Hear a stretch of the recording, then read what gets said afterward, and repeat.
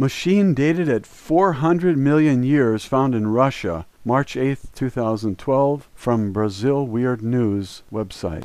Russia, in the remote Kamchatka Peninsula, 200 kilometers from Tijil, University of St. Petersburg archaeologists discovered a strange fossil. The authenticity of the find has been certified. According to archaeologist Yuri Golubev, it happens that in this case, the discovery surprised scientists by its nature. At the very least, unusual, able to change history or prehistory. It is not the first time that an artifact, an ancient object, something like this, has been found in that region, but surprisingly conserved.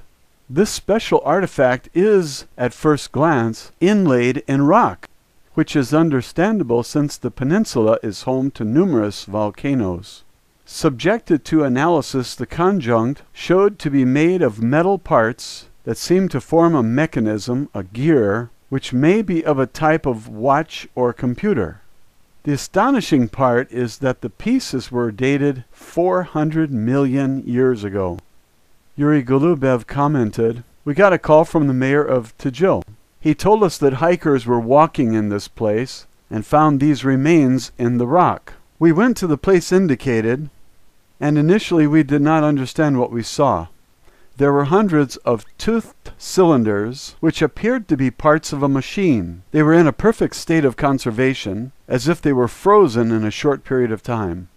It was necessary to control the area, because soon the curious began to appear in large numbers." Other scientists, American geologists, defined the piece as an amazing and mysterious artifact. Nobody could believe that 400 million years ago could have existed on Earth even a man, much less a machine.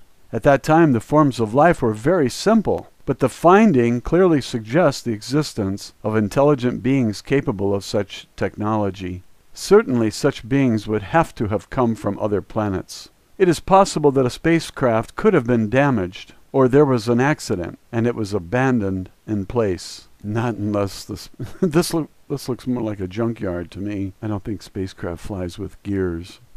Give me a break. It was found also that the parts had reached the fossilization state in a period of time historically and geologically very short. Possibly the machine fell into a swamp.